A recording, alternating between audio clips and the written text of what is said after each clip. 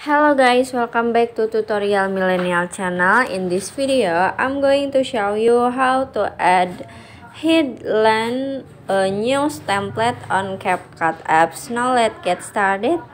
First, open the CapCut apps and click new project. Add the video that you want to add headline news. So this one, click on the video and click add at the bottom in here. Now I will show you, this is the original video like this, but in here I wanna add headline news template. So just click on the text at the bottom, this one, click on it and click text template, this one.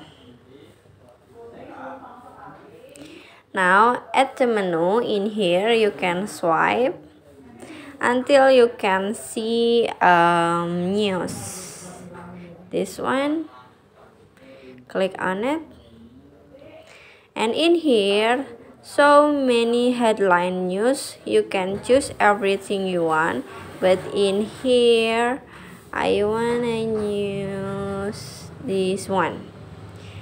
Now click now you can set the headlines to the up or down like this, and you can adjust the text. So just click on the text. Maybe I wanna write this is a